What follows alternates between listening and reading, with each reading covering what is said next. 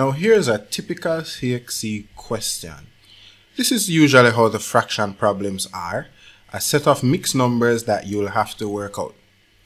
Now don't worry, to tackle this type of problem, all we need to do is to work out what's up here first, and then we're going to take our answer and we're going to divide it by what's down here. So let's do that. Let's start with 5 1/4. Well, let me put that in red. 5 1/4 minus 2 1/3. Now, since I'm subtracting these fractions and 1/4 is smaller than 1/3, it's probably best to write them as improper fractions. So 5 times 4 is 20 plus 1, that would be 21/4. 2 times 3 is 6, and 6 plus 1 is 7, so that would be 7/3.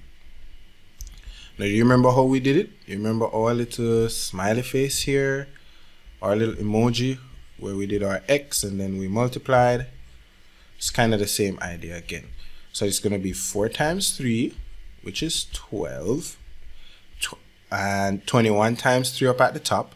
21 times 3 is 63, so that's going to be 63 minus 4 times 7, and 4 times 7 is 28. Now, what is 63 minus 28? Well, we can take 1 from the 6, so that would leave us with 5, and we carry the 1 here. 13 minus 8 is 5, and 5 minus 2 is 3. So that would be 35/12. So we have what our problem in the numerator.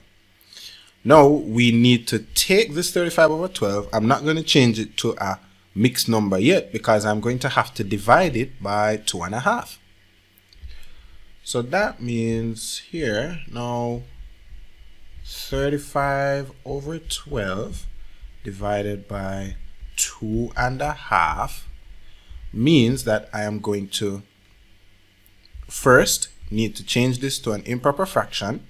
So that's going to be 35/12 divided by 2 times 2 is 4 plus 1 is 5. So I'm not tell anybody I said that. And now I can keep the first, I can KCF. I can keep the first, change the sign, and flip the second. So that's going to be 35/12 times 2/5. Are there any common factors that I'm seeing here? Yeah, there is.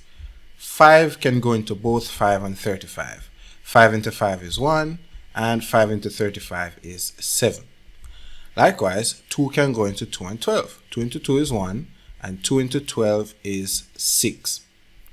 So it's going to be 7 times 1, which is equal to 7, over 6 times 1, which is equal to 6.